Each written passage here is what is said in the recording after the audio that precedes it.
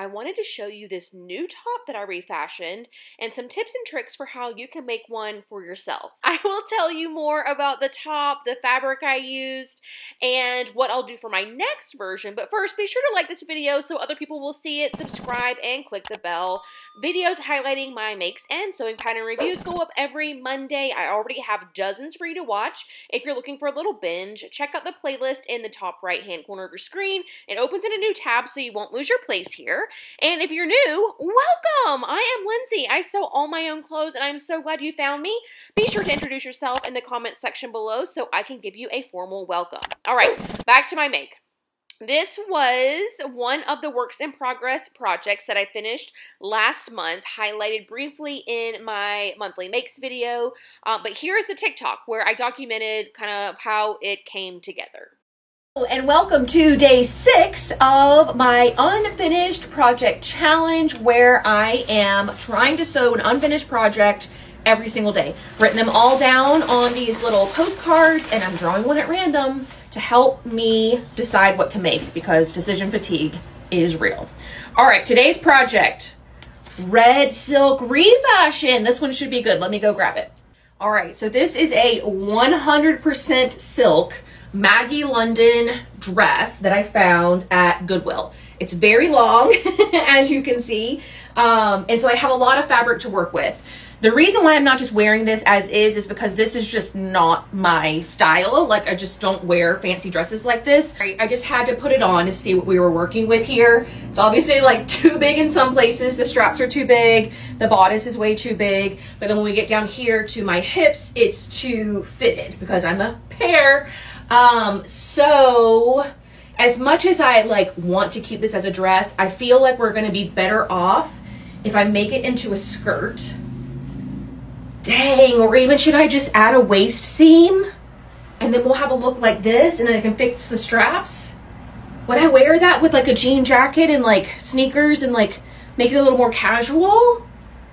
I think so. Okay. You guys are not ready. Look how cute. Look how cute it turned out. I absolutely love it. And surprise bonus part is that it's actually 2 pieces. So I can wear the top with like jeans or pants or whatever, and then I can wear the skirt with like just a plain white tank top and make it casual, or I can wear them together and have a cute little dress. I'm so excited about this one. Easily the best make of the week. So I'm really glad I took it because it was a lot to do. It took quite a while, so I'm glad that we did it. Come back tomorrow where we'll do this all over again. I did not use a pattern for this make since it was a refashion, but I did find a good pattern dupe if you're wanting to make one for yourself. Check out McCall's 8199. Once you get past how it fits the model, you can see the design lines are very similar to mine. The only difference is that the skirt portion is gathered to the bust cups, making it like a little bit more of a relaxed kind of vibe. If fitting that one makes you nervous or you don't like the gathers, check out McCall's 7958. This one does not have the gathered center front of the cups, but the skirt portion fits the same. For the back of this one, instead of this little like swoopy open back design, just cut the back skirt on the fold and insert the zip, like extend it past the waist. Of course, you could also buy both of these patterns and do a pattern mashup with the bodice from 8199 and the skirt from 7958. Up to you. Regardless of the pattern you choose, fit is critical with sweetheart bustier type designs like this one. I think the reason why mine is so flattering is because it just fits so well. Be sure to grab my Fast Fit workbook to help you make a garment that fits better the first time. It will help you figure out which size to make and any basic alterations you need right out of the gate. Then you can make a muslin and decide on any final tweaks. It is available on my website, InsideTheHem.com, and I have linked it for you in the description box. The fabric is another star of this show here. It is 100% silk and a bit on the weightier side. It makes me think it's some kind of shantung or maybe a twill.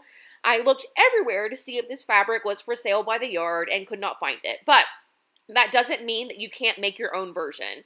When I'm looking for silk, I always head to New York Designer Fabrics. They almost exclusively sell silk, meaning They know good quality. They have a ton of variety.